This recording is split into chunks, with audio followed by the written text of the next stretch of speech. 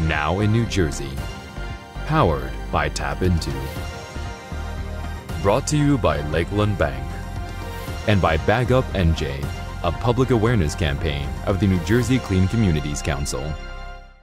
Thanks for joining us on this Monday, April 11th. I'm Kristina Behr. Sparta residents raise concerns after the township proposes a new warehouse. The topic dominating the latest town council meeting. TAPinto Sparta publisher Jennifer Derricks has the story. The room itself was at capacity, and then out what you couldn't see out in the vestibule, the entryway, they had two big screens set up.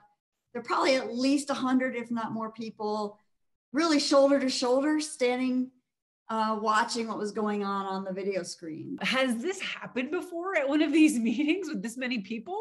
Normally, I'm the only one in the room. So, wow. I guess it's nice to have company. I'm sure. But what was the reason for why did all of these people feel the need to show up? The planning board is holding hearings on a warehouse, and I'm going to use that term generically because there's a question about what actually the definition is of this facility.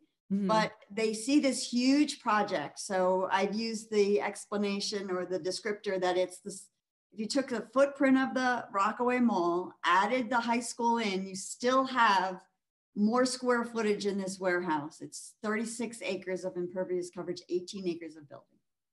191 truck bays, anticipated, according to the developer's own traffic study, 1,400 trips a day. They have been coming to council meetings. The first planning board hearing on this was held via Zoom, and there were hundreds of people on that meeting just on Zoom. So what's the next steps now? Are they going to move ahead with this warehouse? Is it still sort of kind of in limbo? Right now they're in the site plan application phase, the preliminary site plan application. Two of the people that spoke at the meeting are attorneys that live in town who are representing the community members. They've come together in a grassroots group called Sparta Responsible Development. And they are making the legal case that this is in fact not a warehouse, but a trucking transit station or some type of other use, and therefore should not get the consideration as a warehouse, which gives them an easier path to approval. Planning board members continue to say they haven't made a decision. They have to hear all the testimony, which is what they have to say legally. I understand that. But there also is this application at the zoning that hopefully will get the attention that it needs as well.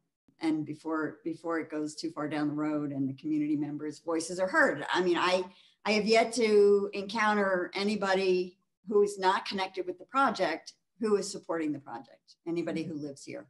To follow the latest on the story, head to TAPinto Sparta. Environmental testing at Colonia High School is moving forward. The town council awarded an emergency contract to a Middletown engineering firm to do an intensive radiological assessment at the high school. TAPinto Woodbridge Carteret has been following the story of Al Lupiano, a 1989 graduate turned environmental scientist who raised concerns after nearly 100 former students and staff are diagnosed with brain tumors, possibly linked to the school.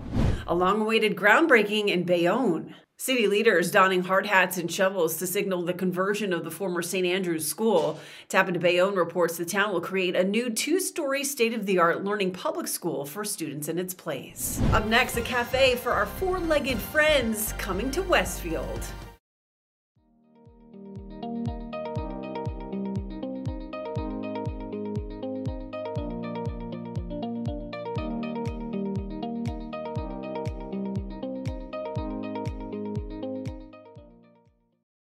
Welcome back. A Westfield restaurant plans to dedicate some of its space for four-legged family members. TAPinto Westfield reports that 1958 Cuban cuisine aims to create a doggie café by converting a portion of its outdoor sidewalk cafe into one specific for pets, complete with a doggie menu. Dogs that visit will have to be well-trained and be up to date on vaccinations. To receive your local news from TAPinto in your inbox every day for free, sign up at tapinto.net/enews. Thank you for joining us. This has been Now in New Jersey, powered by TAPinto, brought to you by Lakeland Bank and Bag Up NJ, a public awareness campaign of the New Jersey Clean Communities Council.